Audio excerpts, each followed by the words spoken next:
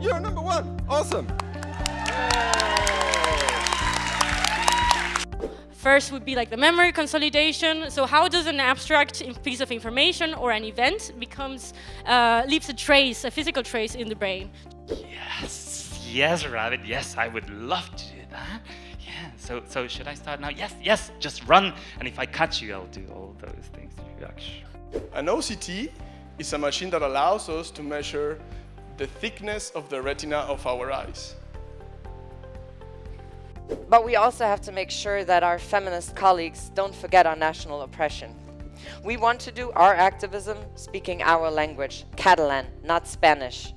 Now, I'm feeding my babies with different liquids, trying to see how the cellulose grows.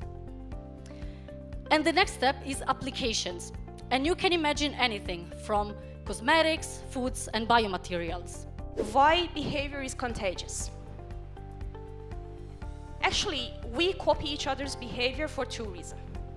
One is called automatic imitation, like yawning or laughing. You observed it a few minutes ago.